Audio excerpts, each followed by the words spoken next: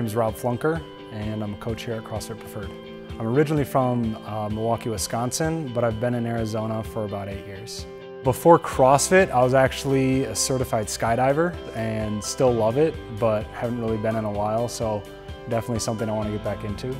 The thrill, so when you jump out of an airplane for the first time and you're all by yourself, like it's one thing to go tandem, but you're all by yourself, like that excitement, you can get that in a WOD when, like, just after you finish a WOD. There's a lot of excitement there because you're pushing everything, there's a lot of adrenaline in a WOD, then once you're done, there's this nice, like,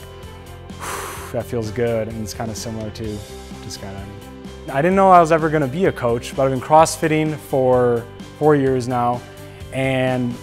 through learning what I've learned just from CrossFitting and getting advice from other people, I noticed that I like to give that advice back to other athletes, and so I got my L1 to become a coach. I like seeing people improve their mobility within movements. I like seeing people maybe get into a perfect air squat, something that they couldn't do maybe 4 months ago, or get into a good overhead position, before, their arms were bent or they couldn't get into a full depth squat. I like seeing people progress in their mobility because I think that's a really good foundational portion of the workout to get. I used to be working out at LA Fitness every single day, and when I came to CrossFit,